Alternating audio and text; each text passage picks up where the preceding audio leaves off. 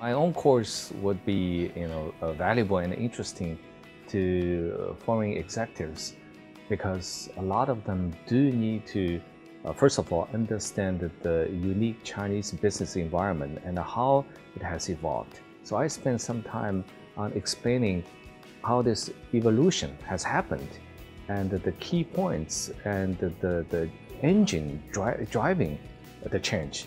Only when you understand the logic behind the change, then you will be able to see where it would actually, get to.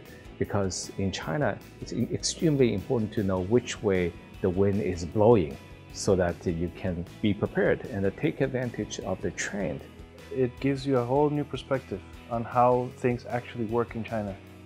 So it gives you a great insight on how to work around the management system and how government regulations influence the different variables in the economy and in the management. And I find it actually really helpful because I didn't know that. I thought it could be easier, and it's not. He gave us a complete vision of what China people think about and how they do business.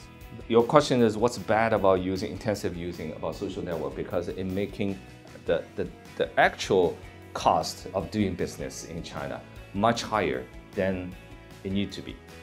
His experience as a Chinese student, as a Chinese businessman, as a Chinese professor, definitely gave us the whole picture of what we need to know in order to do business with a changing China.